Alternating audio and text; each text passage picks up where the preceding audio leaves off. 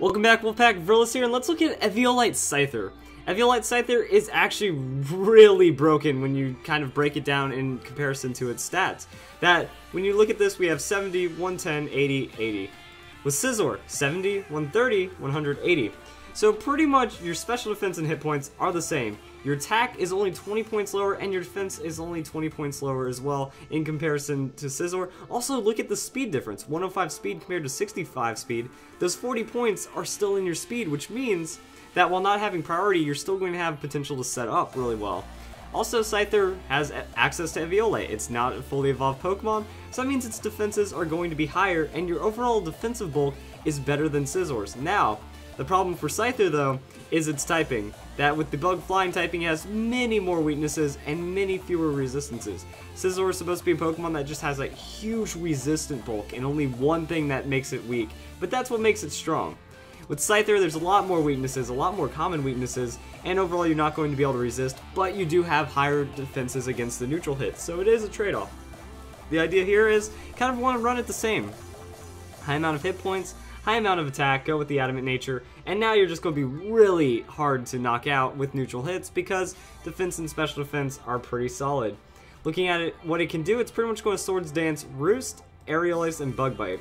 Now, Bug Bite is a tutor move, so if you don't have access to that, you can go with Scizor, but it is nice because Bug Bite can steal a berry, which steal a citrus berry, that's like the most god thing that could happen, and then with the Bug Bite, you know, it's going to get that Technician boost as well. Scyther also kind of isn't as strong as Scizor because it doesn't hide behind the priority. It doesn't get that stab boost on the bullet punch and it doesn't obliterate the opponent, but it still has Aerial Ace. Does not check accuracy, gets stab and Technician boost, so it does hit really hard with those Swords Dances.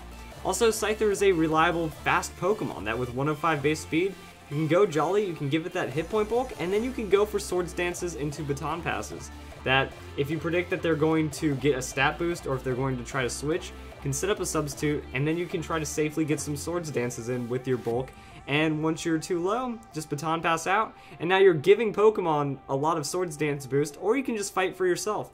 That if you feel confident enough, you can still Aerial Ace, get a lot of damage out there, and still be a very solid Pokemon overall. So yeah, it's just a surprising thing what Scyther can do because that Eviolite boost makes it tankier when not comparing any kind of defense, or when not comparing types to Scizor, which doesn't look like it, but Scyther also has that huge attack stat that when you go back over here at level 100, 350. So one Swords Dance and you're at 700 attack. Any more than that, and you're going to start breaking 1,000 on your attack while being still a good bulky Pokemon. I was also looking at the other ideas that what you want to do is you want to be a tanky Pokemon that put some investment into the hit points, round out the rest of your defenses, and then you have Roost with the Eviolite, and you're going to be a very hard Pokemon to 2-3 hit KO, which means reliable setup, and then the Swords Dance. This is where we start looking at trade-offs, though, that if you can kind of see the idea here is, do you want to set up quicker with the higher set, but you are more prone to getting 2 or 1 hit KO'd, or do you want to try to like get that Swords Dance going? Take a bit more time, not have as much damage in the long run, but really just have more staying power. And that's like kind of the compromise that you have to make.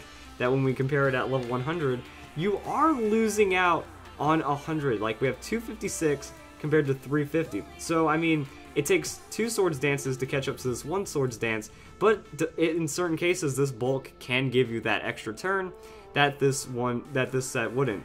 So you can also trade it off like that, and then there's just the Baton Pass if you want to simplify things a lot more and not have to worry about all the crazy breakdowns. So I hope you guys enjoyed the video. Eviolite Scyther, very strong, dare I say, OP.